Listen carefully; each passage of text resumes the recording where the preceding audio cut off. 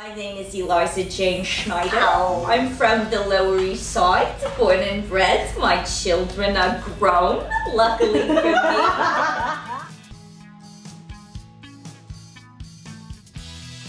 There's a strip of American Southern that goes from North Carolina all the way over to Amarillo, Texas, where they've got those very distinctive diphthongs. Oh, you get her, Steve. Stick up his butt. He's talking about you. You want me to go down there and smoke them out?